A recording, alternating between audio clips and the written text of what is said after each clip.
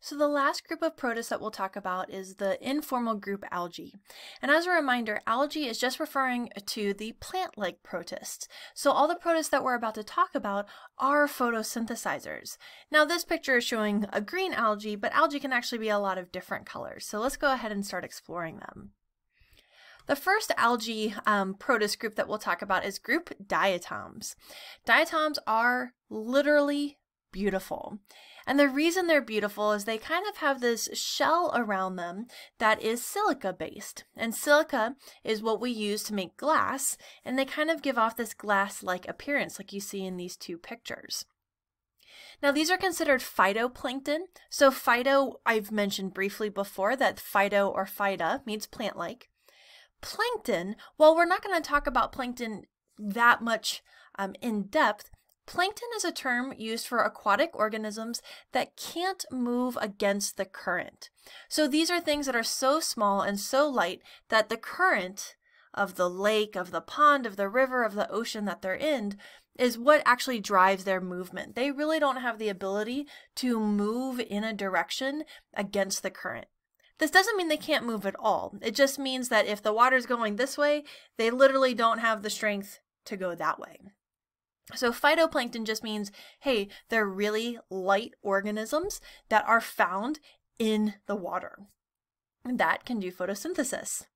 Not only are they phytoplankton, they are the most common phytoplankton in the world.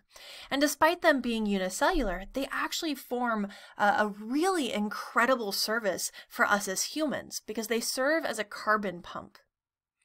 Now, as I mentioned before, they have a silica shell. There's some other molecules in it, but mostly silica. And inside of this shell is the organism. The organism, like all other organisms on Earth, are carbon-based. You're carbon-based, your dog's carbon-based, your neighbor's carbon-based, like all living things are carbon-based. Now what happens is that these guys are doing photosynthesis. They're bringing in carbon dioxide, they're taking in sunlight, they're taking in water, and then that solar energy is going to essentially recombine that carbon dioxide and water to create the organic carbon molecule glucose as well as other molecules. But here's the thing, if these diatoms die of natural causes, so they're not being eaten by something else, they just die, they sink to the bottom of that ocean floor, lake floor, wherever they're living. And the thing is that carbon that was inside of that diatom is stuck. That silica shell, just like other types of shells, take a really long time to naturally break down. Yes, they're incredibly small, but they're still incredibly strong. And natural processes to break down those silica shells, we're talking hundreds and thousands of years. So the carbon organism that's inside of it doesn't decompose. Decomposers literally cannot get to that organism. So all of that carbon and nitrogen and phosphorus and all the other stuff that's inside that diatom is stuck. And we call this a carbon pump. And the pump is the carbon dioxide in our atmosphere is being taken in by these diatoms. These diatoms die, and then they sink to the bottom. And they've essentially moved carbon from our atmosphere to the ocean floor or lake floor. So this is what we mean by pump. It's literally moving that carbon from the atmosphere to the ocean floor. Now I said this is good for humans. And the reason it's good for humans is because we suck at pollution. Or actually, I guess you could say we're great at pollution. We're really good at it.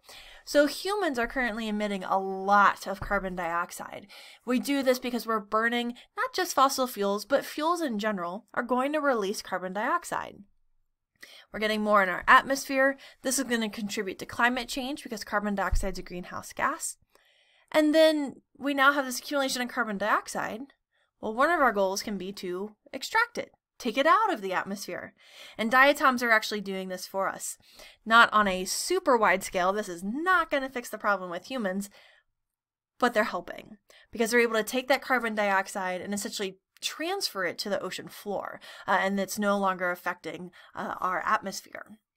So really important tool, and scientists are trying to figure out if there's a way that we can cause faster growth of diatoms so that we can take advantage of this service that they do acting as a carbon pump.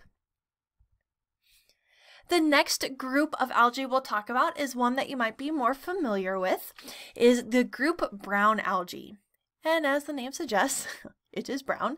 And one of the species of brown algae you might be familiar with is kelp.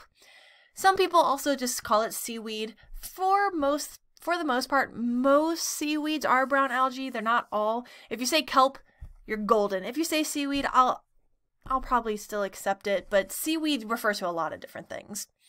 And so brown algae is actually really cool because they form forests underwater. And these forests are great for hiding not just of the seal that you see, but fishes. So a lot of different fish species will reproduce in kelp forests because it's providing cover for their offspring. A lot of organisms rely on kelp forest for breeding, for eating, for social things. It's important for a lot of different things. And so these kelp forests are incredibly important. And like I said, you might see some of this wash up on the beach. Now you'll notice in this picture that this algae is upright.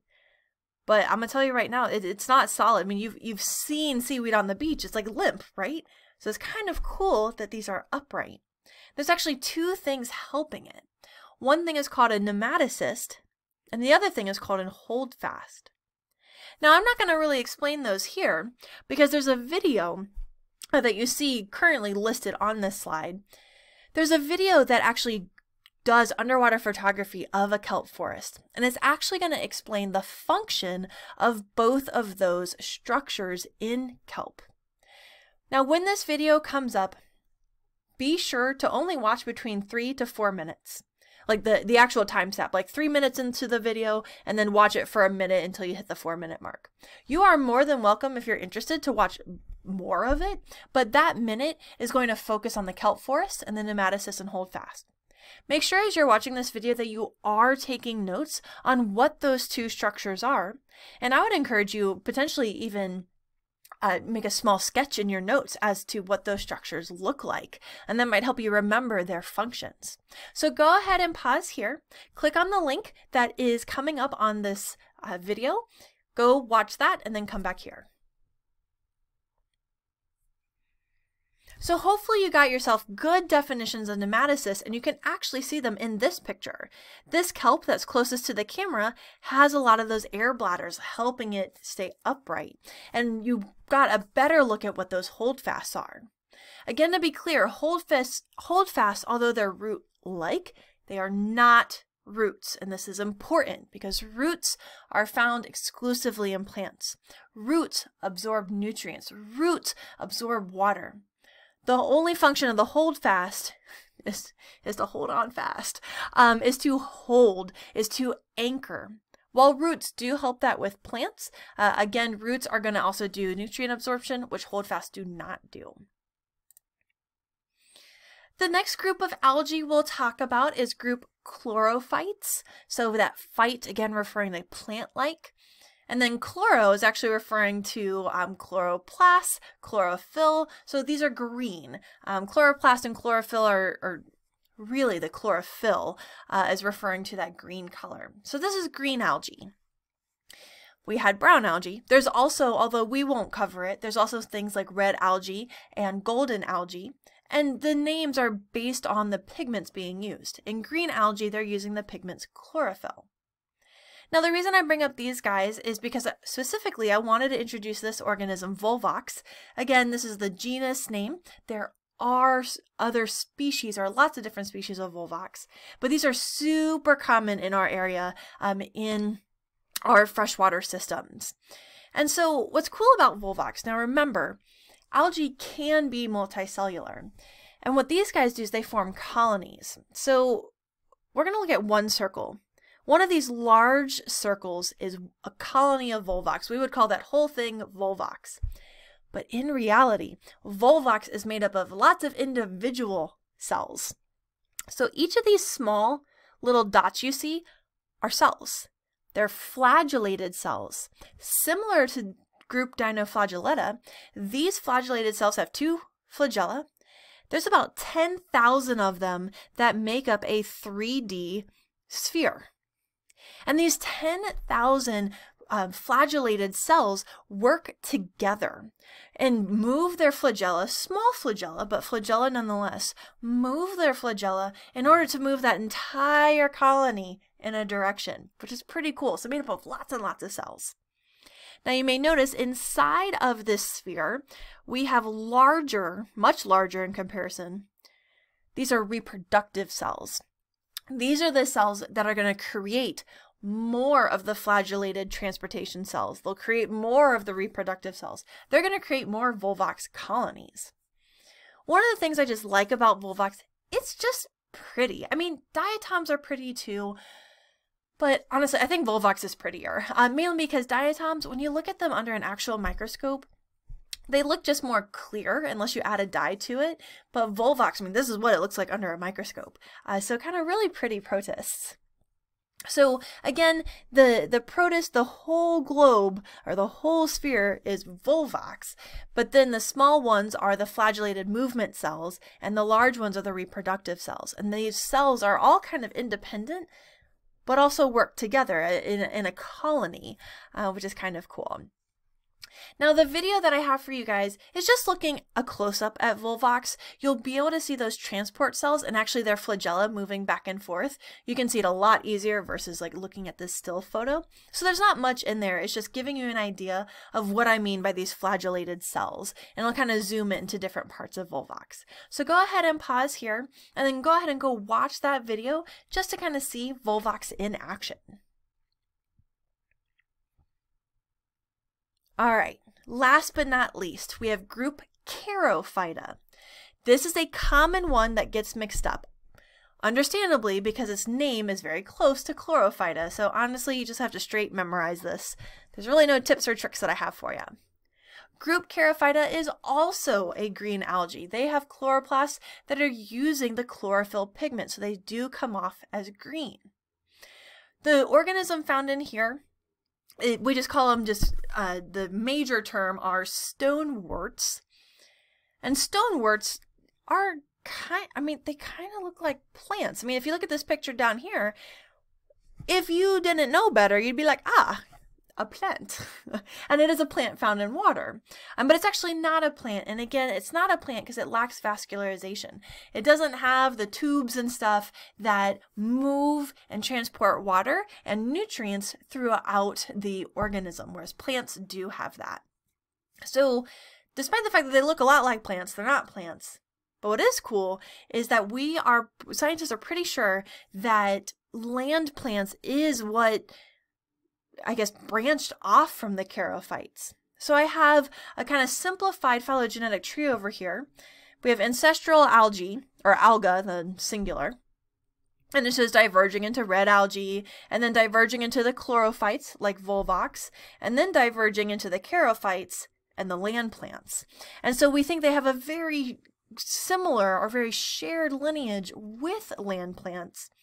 And so they share a lot of similar characteristics. They're not the same, but share a lot of common characteristics. So it's kind of cool. It looks like a land plant because it shared a pretty recent ancestor with the land plants. But these guys found in the water and lack that vascularization. So again, there are more types of algae. You saw on that phylogenetic tree there was a red algae. There's so many to talk about. But again, a lot of those either you are familiar, like kelp, or these are things that you can find in our freshwater ecosystems. So these are all plant-like. They are doing photosynthesis. Don't forget, again, our dinoflagellates also do photosynthesis. We don't really refer to them as algae, though, or you can, but they're also a protozoan. So just don't forget about them. They do both, but I just had it earlier on. These guys, incredibly important, found in ecosystems around the world, are very important photosynthesizers. Actually, algae are just as important as photosynthesizers as our land plants, which should make sense to you because Earth is more covered in water than land. So there's a lot more algae in comparison also doing this photosynthesis. So don't be like, they're not vascular. They're not plants. They're not important. They're incredibly important, particularly to our aquatic food chains.